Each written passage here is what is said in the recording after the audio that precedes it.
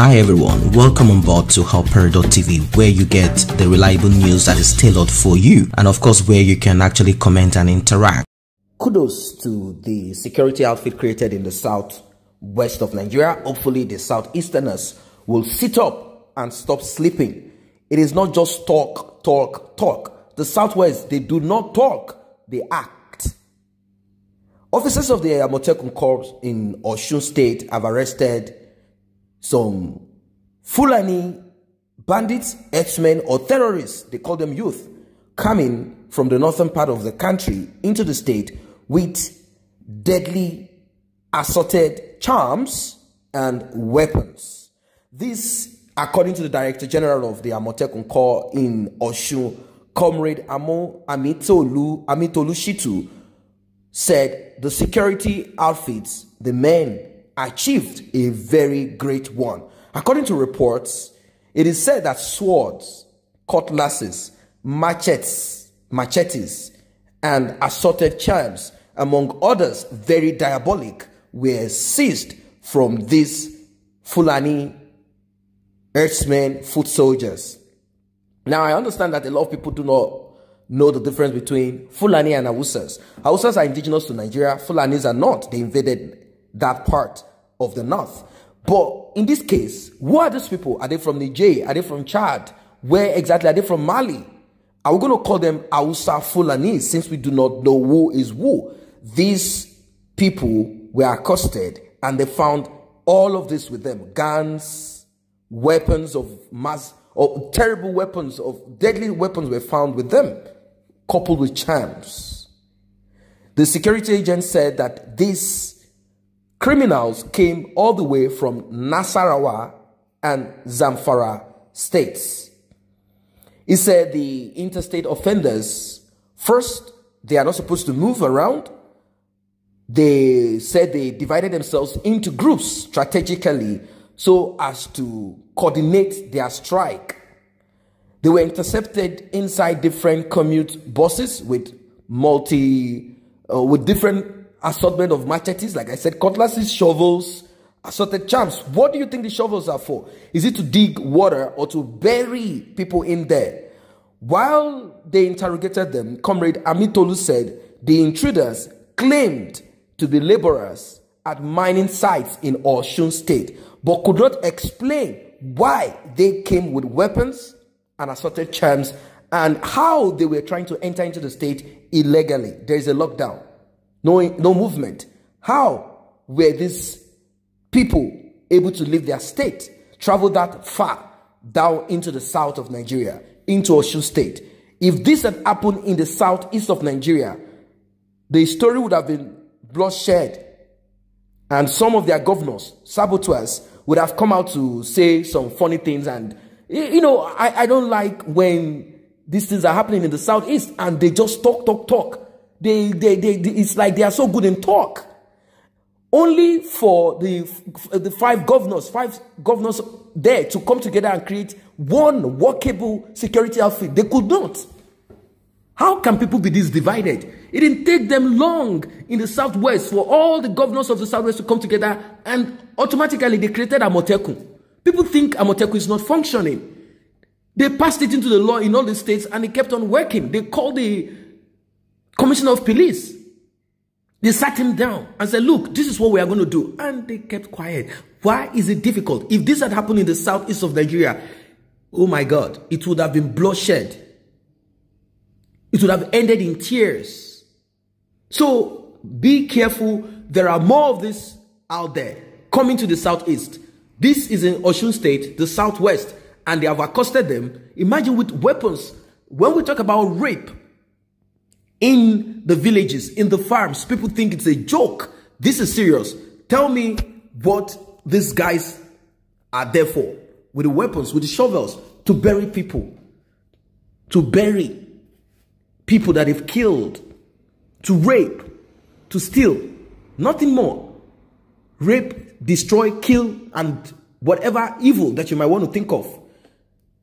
Well, the comrade said the drivers of the commuter buses also claimed that they were only conveying the illegal travelers from Ibadan They are taking them to Ibadan, or your state capital, to Oshogbo in Oshun. And after they had alighted from the trucks coming from the north, we thereafter send them back to where they came from to prevent transmission of COVID-19. This is even a little bit nice of them somehow. Well, let us look at comments. Let's see what people are saying. We are going to see comments from people that are from the north of Nigeria, Hausas, Fulani, Shua Arabs, or whatever they are from. We're going to see comments from people that are from the southeast and also from the southwest, and of course, middle belt, south-south, or all the divisions. One say, Amotekun, una don't fall my hand. Which kind of arrest, for goodness sake? The message should have been, Amotekun kill northern terrorists coming to Osun State with weapons. Why arrest when you know that their Oga in Aso Rock will release them? That's one thing. Now someone said, Mr. Thunderfire, you, if this is true, may Amotekun this and that. That's someone from the north, that those guys are innocent. This is someone from the north. Now, another person said, Amotekun wants to cause havoc in Nigeria. This is also someone from the north. Now, that tells you that inside of our minds, we are not together. And there is no amount of restructuring that will ever put this in place. It is not possible. So the solution, it is less expensive, if I may use the word. It is less expensive, if we want to look at it this way, for Nigeria to divide than for us to try to unify ourselves as one. We are not one. Morally, we are not. Value system, we are not one. And it is deep.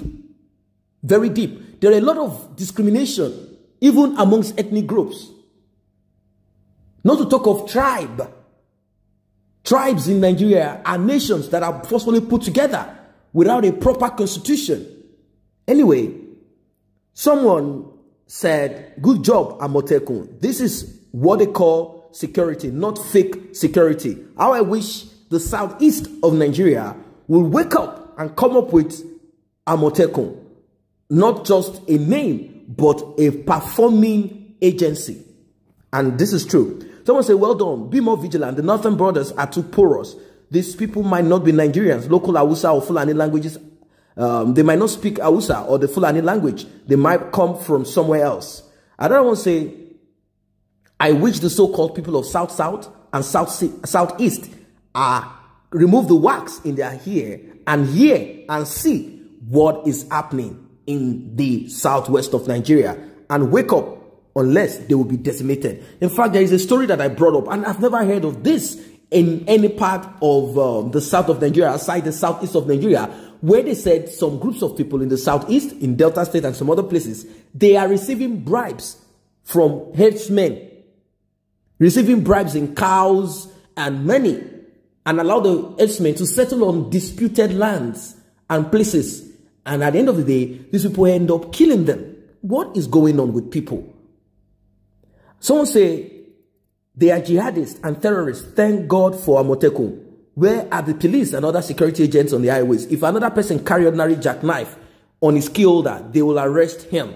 Let them blow the whistle on the sponsor of this never-ending illegal cross into the states during this inter-travel ban. Amotekun, blow the whistle. Don't be afraid. Now, I think that Amotekun should begin to have a much more stiffer interrogation. They should be able to interrogate these people and so they can confess. Someone said Amotekun should have seized the weapons of the suspected criminals, quarantined them for 14 days, check their health status, and thereafter charge them for court for violating COVID-19 interstate travel ban and possession of dangerous weapon. Time is now right for all the good people of southern Nigeria to stop all forms of political rivalry, ethnic, regional, and religious differences. Unite. I've said this countless times, but people do not want to hear. I did a series and I talked about the ancestry of the south of Nigeria, and I talked about some links. But some people said, no, yes, you could be different. Of course, everyone is different, even in the family.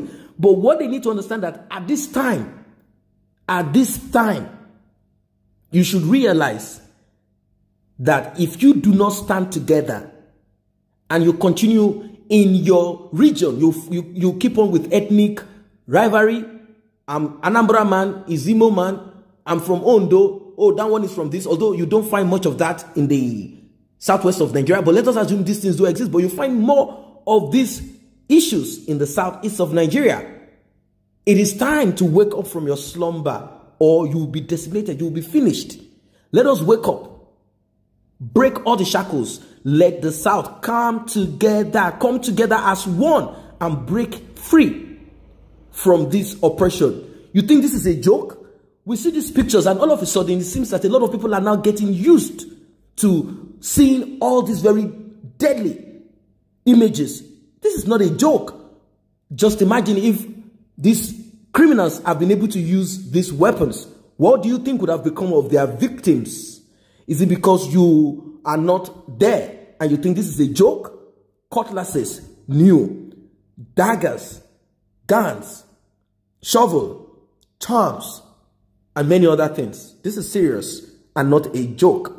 I say a very big thank you to those who have taken time to subscribe to this channel, and if you're yet to subscribe, kindly tap on that subscription button and also the red bell icon so you will be notified whenever videos such as this are uploaded.